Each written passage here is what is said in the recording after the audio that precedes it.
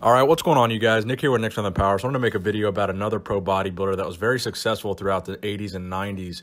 And his career would really come to an end after joining Vince McMahon's WBF Bodybuilding Federation. And this bodybuilder was Mike Christian.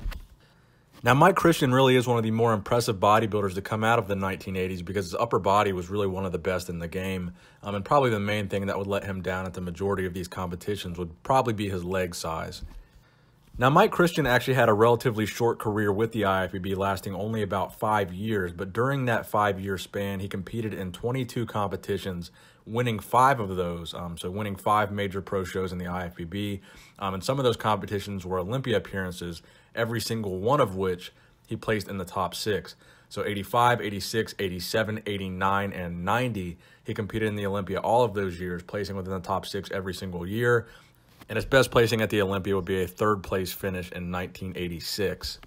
And many people still say to this day that Mike Christian back in the day, when he was competing at the Olympia, this was during the reign of Lee Haney.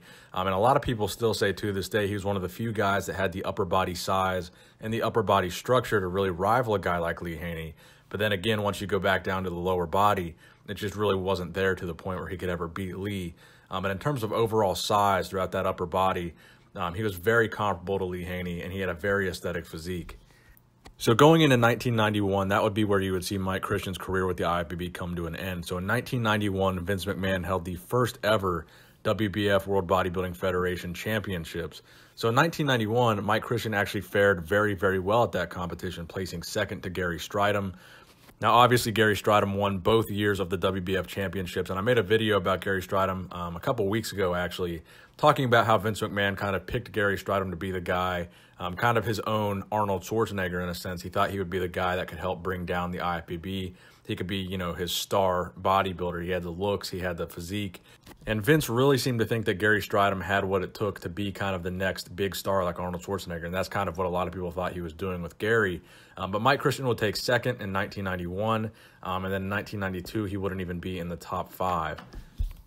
And then in 1992, obviously the WBF was not successful, so it would end in 1992. And from that point forward, Mike Christian's bodybuilding career would essentially come to an end. So that brings me to the kind of then and now portion of this video. So Mike Christian is currently 63 years old as of 2018. So recently he's been back in the gym and working on his physique, and he actually still has maintained a pretty significant amount of muscle for a 63-year-old man. So I wanted to give you guys some perspective and show you guys what he accomplished throughout his, professional bodybuilding career in the 80s and 90s, then show you what he still looks like today as of 2018, almost 30 years past the prime of his bodybuilding career. So that is the video on Iron Mike Christian, guys. I hope you enjoyed it. Please give the video a thumbs up if you did enjoy it. Nick Strength and Power, signing out.